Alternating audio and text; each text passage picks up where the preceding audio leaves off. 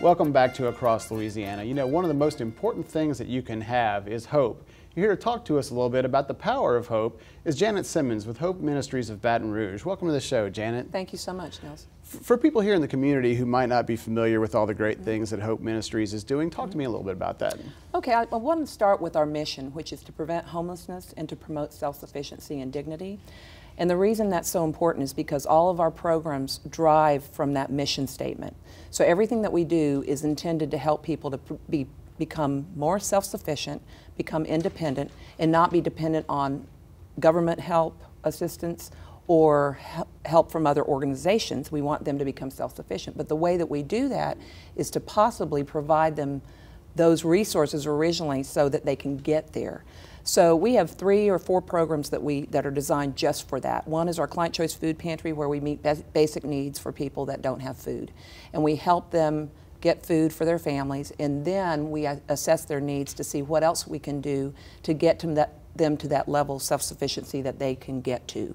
And everybody is individual, everybody is different, everybody has different needs. So we take it on an individual needs basis and we determine it from there. We do in-depth assessments and we look at their lives and say, okay, we can take them here, whereas they may be here, and we've gotten that much further to independence. Another program that we have is called our Family Mentoring Program, where it's a long-term case management program where we help them identify those root causes of what's keeping them back, and then helping them to make a plan of action of how they're going to get out.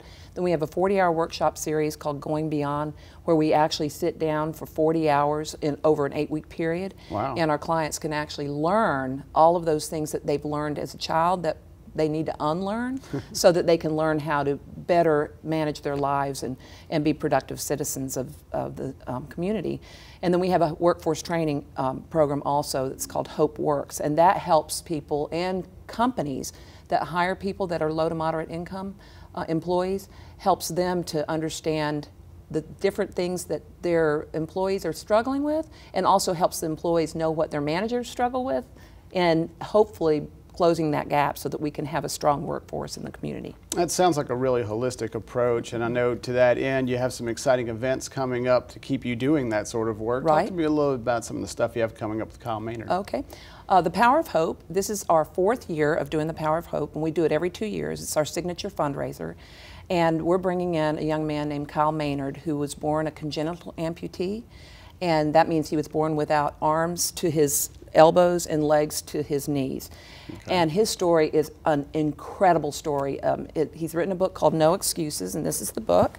And this book talks about his life being born with no arms and legs, and how his parents and his friends and family and coaches came around and basically said, that's not going to hold you back. You're going to do whatever anybody else does. So he played football when he was a kid. He actually wrestled when he was in high school, and he wrestled for the University of Georgia. Incredible. He's also now into MMA wrestling, and he just finished climbing to the summit of Mount Kilimanjaro last year, and without any help, without any prosthetics or any help of assistance from other people. So his story is going to be great because it really mirrors our mission. Basically, we're trying to help our clients not make excuses, but we're going to get beyond that. And so this event is going to be a wonderful event for him to be able to come to Hope. Fantastic. Real quickly, I know people are going to want to take part in that. Let them know where they could go to find out more or attend these great events. Right, March 27th at 7 o'clock at the Renaissance is when his event is. We are also doing an event in the morning for about 600 students at Baton Rouge High, and that's going to be an awesome event too. So fantastic. Thank you so much for coming on and telling us all about it. Look forward to that great event, and thanks for the work you're doing out in our community. Thank you so much. Appreciate it. When we come back on Across Louisiana, find out how you can stop smoking with Dr. Satish Gadi. Don't miss it.